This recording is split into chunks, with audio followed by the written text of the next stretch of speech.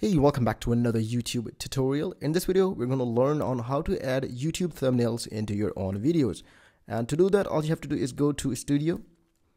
And when you go to YouTube Studio, there are two options, whether you want to add thumbnail to your already uploaded video or you want to add thumbnail to a new video. In case if you want to upload a thumbnail into your already uploaded video, go to Content, select any particular video. For example, we're going to go for the satisfying video.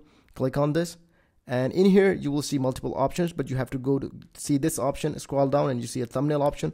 Click on this three line dots and click it and you can see change. You can even download it, but you want to change it. Click on change and that way you can select any thumbnail from your already computer to change your thumbnail in your YouTube Studio. In case if you want to upload your thumbnail to a new video, click on create and upload a video.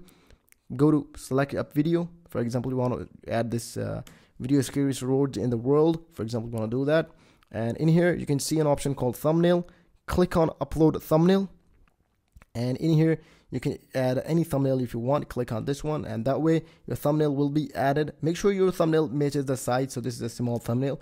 And if you want to create a new thumbnail, please make sure to watch our other video on how to make a perfect thumbnail for your YouTube video. And if you find this video really helpful, make sure to leave a comment below. We'll catch you in another video. Keep visiting Tides Schooling.